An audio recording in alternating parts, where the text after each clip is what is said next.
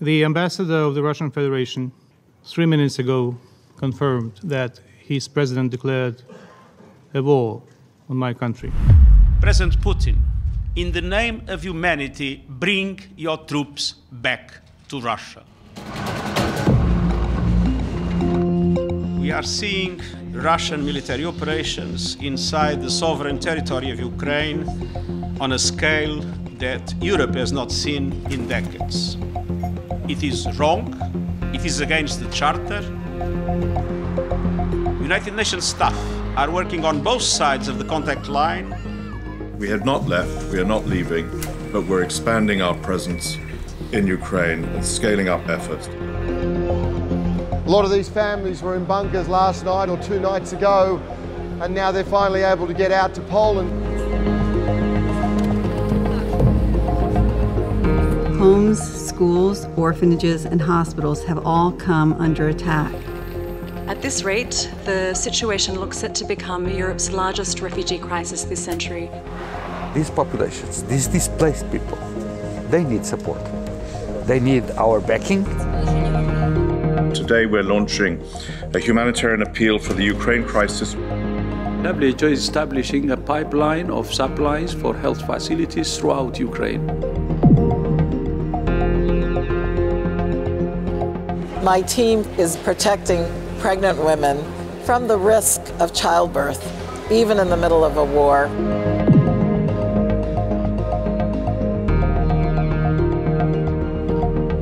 They are safe here, they know, but their journey is not finished.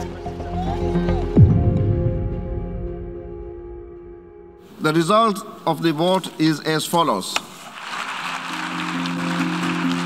This is going to affect supply chains and particularly the price of costing of food. This breadbasket helps us feed the world. Yemen, Ethiopia, Syria, and I can go on and on.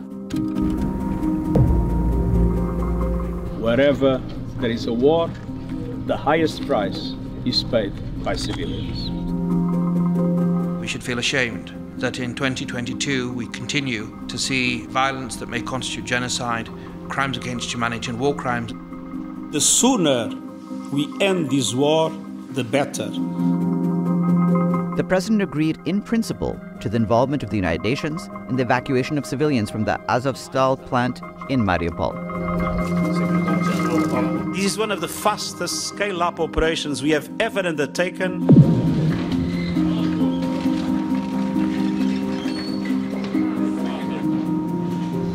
We are here to deliver 9 trucks, 20 tons each, with the humanitarian assistance.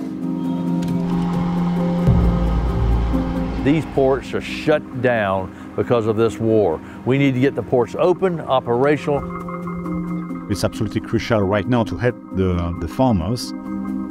What is impressive is to see that the Ukrainian population is trying to resume a normal life, their capacity to be resilient to the current situation. And let there be no doubt, this is an agreement for the world.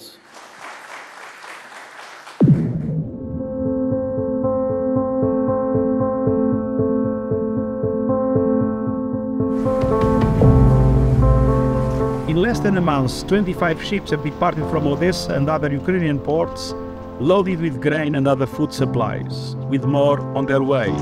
The Secretary-General will be in Lviv on Thursday. This ship is a symbol of what we can accomplish when we act together. Ukraine wants peace. Europe wants peace. The world wants peace.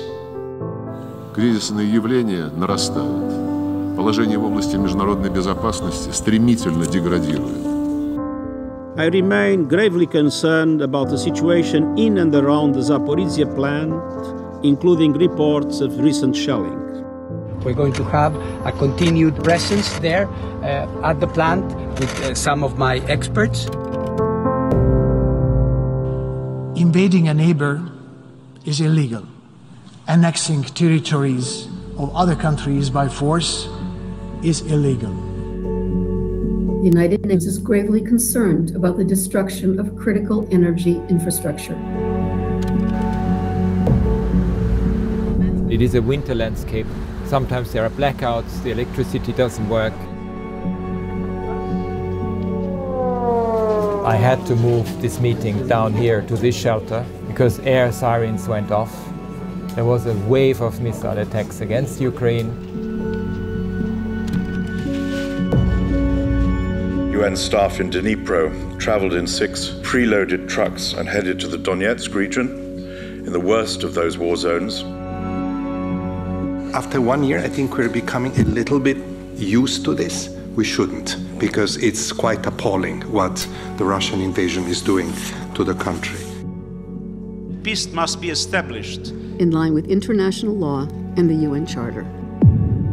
This war must end.